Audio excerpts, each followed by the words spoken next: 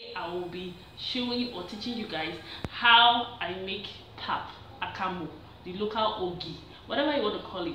This is how I do it. So I've already started the work, but there's nothing there. You just buy corn, you grind it in the market, or you grind it in your home. It's actually better if you grind it at home, but because of the large quantity I'm making, video on it. Just let me show this thing on video.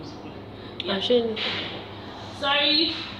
Yeah, so sorry about the voice interruption. The person that is videoing is actually a very naive person. She doesn't really know much about all of this. So this is it's already blended. I'm already half done. Okay, so these are the tools I have. This is the sieving cloth. This is the basin that I'm using. I'm already have done. This is like the chaff, as you can see. So you just go like this until you have chaff, and then you take this and drop here, take this, squeeze it and drop here, squeeze, make sure the water is off before you remove it. It's called chaff,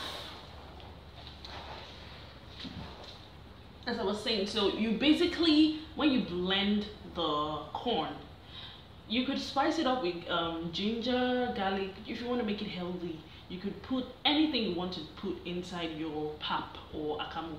The most important thing is something that could be drinkable, something that could be edible.